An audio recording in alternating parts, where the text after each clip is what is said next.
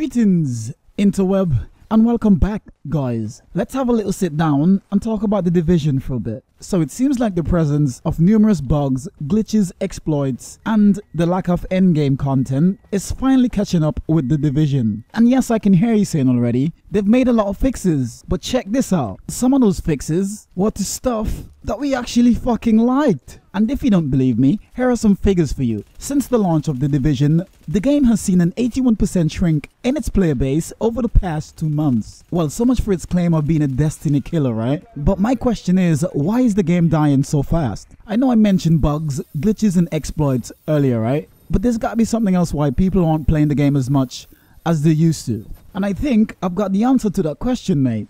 Are you ready for this? It's fucking massive. The actual makers of this game are killing their own game. What the fuck? Alright, I know you might be a bit confused, right? Let me further reiterate my point. So before the 1.02 update, Division, it had some minor bugs and glitches. Nothing too major. The game was, obviously it wasn't perfect, but it was running smoothly. It wasn't fucking running smoothly, stop telling lies. It was a good game. Alright?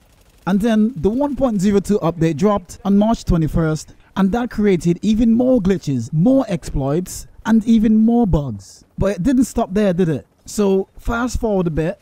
In between the fast forwarding, there were some hot fixes. April 1st, 2016, the incursion came out. Yes, new content, new shit to grind for. Happy days. 12 days later, patch 1.1, the crafting nerf. Fucking why?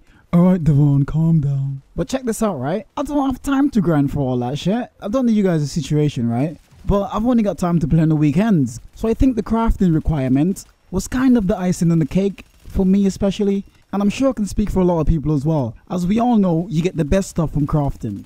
But it's not just the crafting that messed the game up. Alright, so I've rambled on a bit too long here, but here's a couple of things just to finish off this video. Crafting sucks. Dark Zone is BS. Dark Zone rank 75 and 99 is bullshit to get some of the higher tier stuff in there because you don't have fucking time as it is. The daily missions keep fucking disappearing. You use it as a means to get Phoenix credits, but if they fucking disappear and don't come back for days, fuck, I've got no time for that. Players' accounts keep getting locked still. The Dark Zone player bracket is pure bullshit. The Dark Zone high-end loot is still shit. You get nothing but materials, and when you finally do get something, it's at low gear score. Even in DC 5 and 6. The incursion is just a joke, full stop. All of this, and the Division is still boasting 1.9 million active player accounts. That says it all, doesn't it? That wasn't a Division rant at all.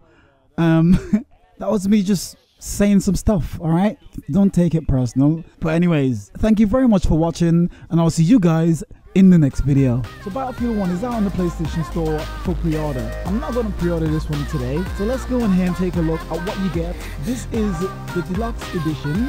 As you can see on screen there, you get from this the Hellfighter pack.